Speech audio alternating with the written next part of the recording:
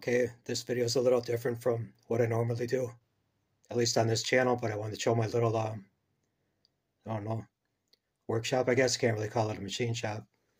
They're small tools, but this is one of those drill press adapter things you put an electric drill in, but it actually held this little motor pretty well. It's a 775. All these machines have that same motor. It's a popular motor.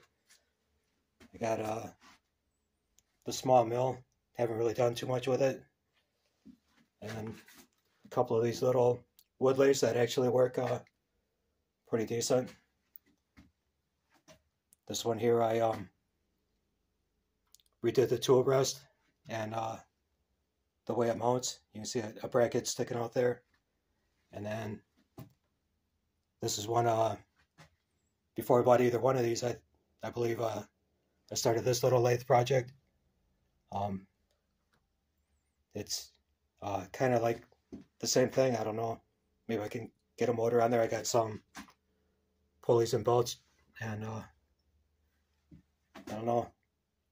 Hopefully I can get it to work. Maybe even cut metal with this one. I don't know. But these little wood lathes, I gotta say, for the like $35 on Amazon, they're actually not too bad. I don't know if I'll do another video like this, but maybe if somebody has some questions or